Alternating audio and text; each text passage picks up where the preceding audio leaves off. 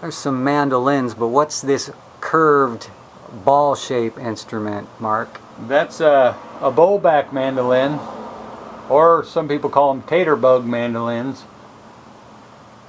That's an old one I pulled out of the dumpster. Somebody threw it away. It's probably close to 100 years old. Wow. So I like restoring old things like that. They're a piece of history. They should be preserved. Now you were telling me if you preserve it too much, like you know, with finish, that it actually reduces the value. Yeah, some of them have a lot of value. Some of them don't. It depends on who makes them. When you restore a lot of old instruments, like old Martins, you really don't want to mess with the finish. You want to keep them in original condition. You want to just restore the structural issues and make it playable, because when it has a certain value in original condition. So if the bridges are coming apart, the back's coming off, or there's cracks, you want to structurally repair those cracks and put the bridge back to original condition, stuff like that. You don't actually want to sand the finish or change the finish. You can clean it and replace frets and broken, you try to repair old tuners if you can, or you find vintage tuners that match. So you want to try to keep their original condition of those old instruments. That's when they keep their value.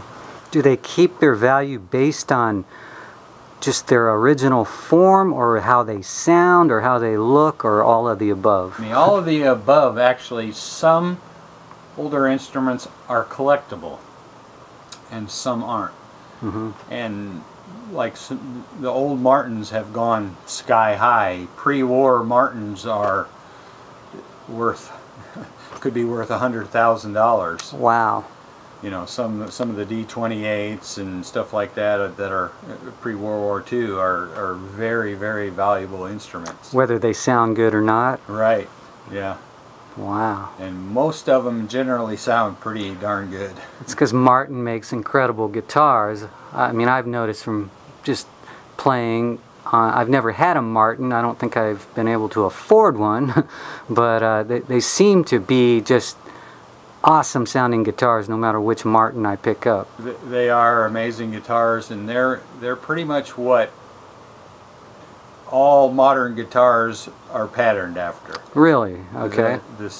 The X-brace that C.F. Martin designed to handle steel strings is being produced by every manufacturer today. They all use some form of that X-brace. Yet most guitar companies just don't sound as good as Martin. Why is that?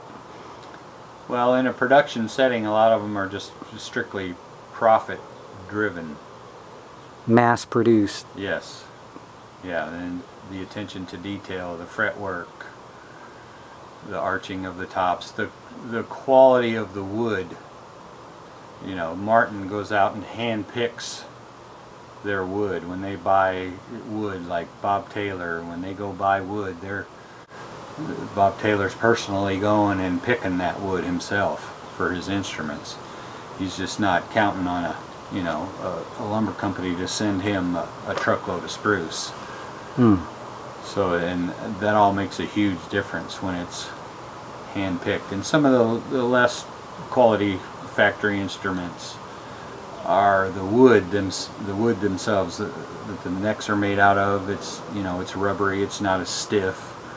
Grain lines per inch is wider, which makes the wood weaker. So over time, those necks bow more than a quality piece of wood. So, how important is the weight of the instrument? It's a huge factor. Mass in a guitar kills tone. As a luthier, you're trying to build a guitar to as light as you can get it before it actually collapses. You're trying to build it right on that edge to get as light an instrument as you can build. That's why I go out and get a lot of old pianos and preferably if they're 100 years old, that 100-year-old spruce in the pianos translates into really light bracing that I can do in my guitars, because the strength of it is really strong. It's really a dense spruce, so I can make my braces light, I can scallop them smaller than normal and still have the strength in that top to resist string tension. You know, there's 188 pounds, give or take a few pounds of steel string tension on a guitar. It wants to fold that guitar up. So that top has to be pretty strong. Why is older wood better? They call it old growth. It has more grain lines per inch, but there's a misnomer on a lot of old growth. A tree has growth rings. So if you go out and chop a tree down, the inside rings could be 1,000 years old, but that very outer ring's only a year old. Right. Because it just grew. That's why they quarter saw those trees. That's the strongest a board can be, is quarter sawn. Okay. Slab sawn, if they take the tree and slab saw it, those slabs aren't as strong as a quarter sawn board when they quarter it, and that grain is straight up and down. It's most instruments you want to build from quarter sawn wood, because that's the greatest strength. So you can have a smaller piece of wood that's actually stronger than a bigger flat sawn piece of wood. It'll resist warping and breakage, you know, better than a slab flat sawn cut piece.